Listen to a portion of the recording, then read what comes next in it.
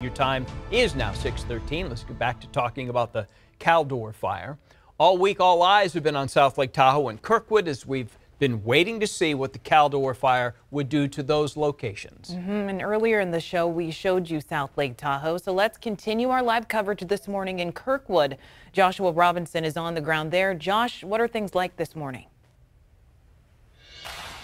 Well, Bria Walton, a lot of people have been reaching out to me on social asking me about Kirkwood, and of course that push to keep Kirkwood safe was really strong over the past 24 hours, especially as the wind came through and whipped up the area all around us. But there's a lot of cause for optimism here this morning, and the crews that are here, they tell me that they believe that the area is not in direct threat of the fire, even though it looks pretty ominous. Take a look at this video that we took just yesterday. As we arrived in Kirkwood, we spotted the smoke overhead from miles away, rising up over the top of the mountains, much more smoky than when we were here 24 hours earlier.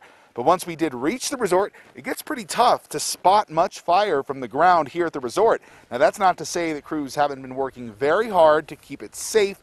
The incident commander, Sid Perazzo, told me dozers spent 24 hours building trails for water trucks to drive closer to the fires, and also building a perimeter around the nearby Caltrans yard and 10 historic cabins that are nearby. So a lot of preventative work being done over the past day. Also overnight, you can see how active helicopters were as well in monitoring the fire's movement with some nighttime air operations. Now, we've heard them moving around overhead pretty much all night long, helping to keep Kirkwood well protected into a new morning as the fire does continue its move northeast. But as a precautionary measure, because we always want to make sure those are in place, there are 10 engines in the area ready just in case something happens. 5 of them are from Los Angeles, 5 from San Mateo.